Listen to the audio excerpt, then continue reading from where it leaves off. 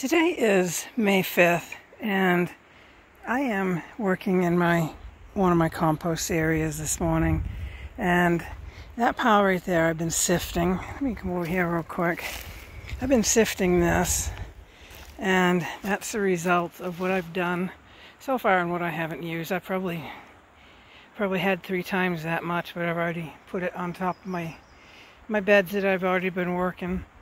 So this right here needs to be sifted still, but I may not finish sifting it because this right here is going to be an above ground potato bed. And I've grown potatoes here before, in pine needles and in leaves and in really, really poor dirt where nothing else will grow. And I just kept feeding it compost over the top of it, and they grew pretty good considering. So this year's what I've done is I have already soaked the cardboard.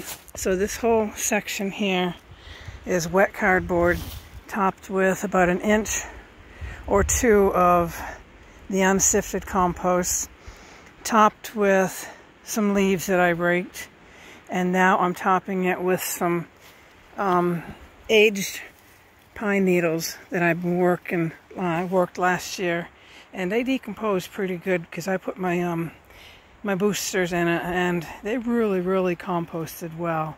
So the idea is, this is a kind of a divot here, and I've had problems with this ever since I made it, and I didn't pay attention to the how I laid the logs.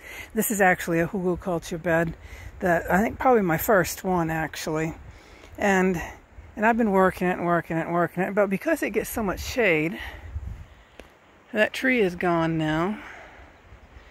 So we're going to get some more sun. So I've been using it as a compost area maker, but this year I think I can plant in it.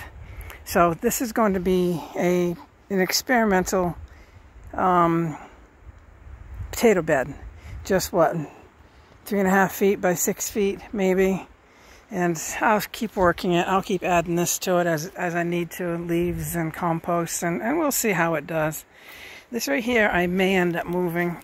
There's some strawberry plants I transplanted this morning, but this right here now has more sun because of that tree. Some of you that have been around since last year remember that tree.